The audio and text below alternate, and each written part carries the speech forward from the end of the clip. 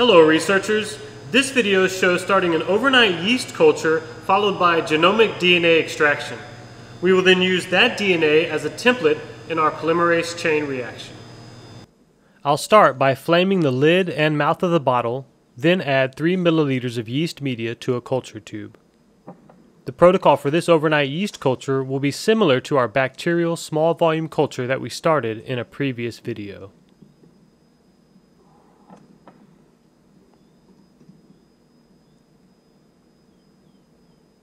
When finished, I'll again flame the mouth and lid before closing the stock bottle.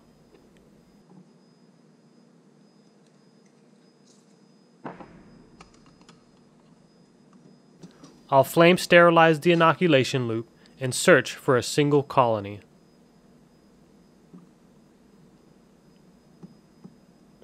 Prior to removing this colony, plunge the loop into the agar to completely cool the metal. It's important to pick a single colony and then keep the lid on the yeast when done. We'll swirl the loop in the media to ensure proper inoculation.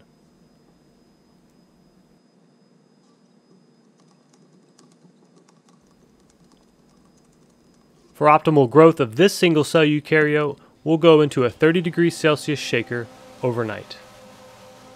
The following day, you'll notice that some yeast have settled on to the bottom, so we'll need to use a vortexer to homogenize the solution. These culture tubes have 2 lid positions, so we'll press down to seal the tube before mixing. We only need 200 microliters of yeast for our DNA extraction, so we'll transfer that volume to a microcentrifuge tube.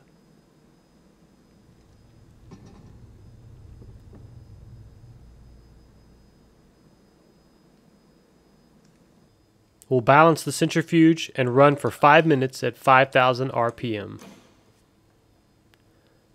Now that we've pelleted the cells, remove the media and incubate with 100 microliters of lysis buffer. 0.1% SDS will solubilize proteins and lipids, and the lithium acetate weakens the cell wall. Incubating at 70°C for 5 minutes will facilitate the lysis process. Next, we'll add 300 microliters of 100% ethanol. Ethanol alters the dielectric constant of the solution and prevents water from forming a hydration shell around the negatively charged phosphate backbone of genomic DNA. This will permit the precipitation of DNA by reducing solubility. We'll vortex to mix and centrifuge for 3 minutes at max speed. Next, aspirate the supernatant. The pellet is clearly seen at the bottom. We'll then add 70% ethanol to wash the pellet of unwanted salts. The 30% water is enough to solubilize salts but maintain insolubility of DNA. We need to recentrifuge the dislodged pellet, so we'll spin down for 1 minute at max speed. We can then remove the 70% ethanol and let the pellet air dry for 1 to 5 minutes. Afterward, we can dissolve the DNA in TE buffer. TE is water with added tris for pH buffering and EDTA for cation sequestration.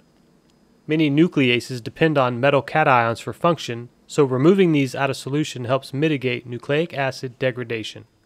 One more centrifugation for 30 seconds at max speed. We'll set for 1 minute and hit stop after 30 seconds.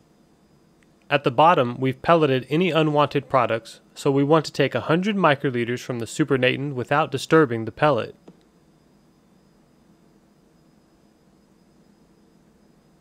Now that we have our DNA template, we can proceed to setting up a PCR reaction. This reaction has water, buffer, forward and reverse primers, deoxyribonucleotide triphosphates, our DNA template, and a polymerase enzyme. We're setting it up in a special PCR tube. These have thin walls to allow quick temperature fluctuations when inside the thermocycler. You always want to add water and buffer first, and the polymerase last when working with separate components. Nowadays, you can buy master mixes that have buffer, DNTPs, and a heat-stable polymerase all in one tube.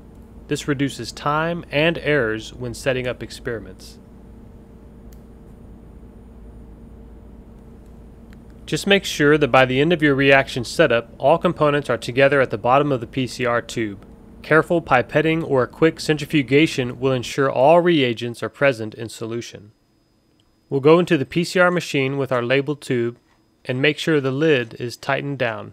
You can easily save and select programs on modern machines, and we've determined that 55 degrees Celsius is optimal for our specific primer annealing temperature. The program then shows temperatures as they are cycled. You see here that 94 degrees is used in DNA denaturation, 55 degrees for primer binding, and the 72 degrees for 3' extension.